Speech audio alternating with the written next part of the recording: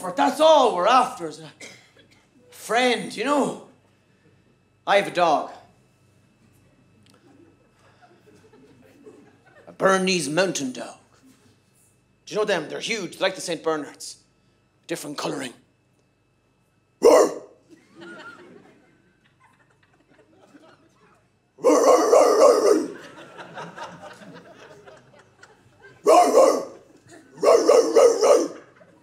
He's fucking huge.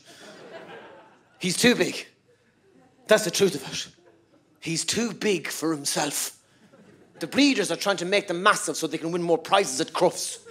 He's too big for himself.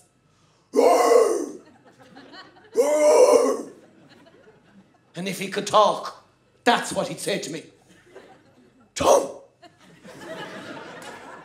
I'm too big for myself. Look at the size of me, man, I'm fucking huge. I'm not supposed to be this big at all. I'm sorry for pissing in the hall. I didn't have the energy to go outside, I'm sorry, Tom. I love you. I love you so much, Tom. I'd do anything for you, you know that, don't you? I'm your dog. There's the postman. Will I tell him to fuck off? Fuck off!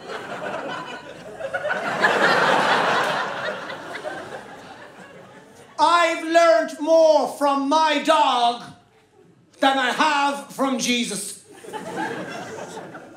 Jesus is a fine man, one of the best that we ever came up with, but he exists in your imagination. The dog is in the hall. From the dog, I've learned about patience, humility, and unconditional love from a dog. The Catholic Church want more people going to Mass. Throw a dog back up on the cross. The place will be packed. We believe in one dog, the Father, the Almighty.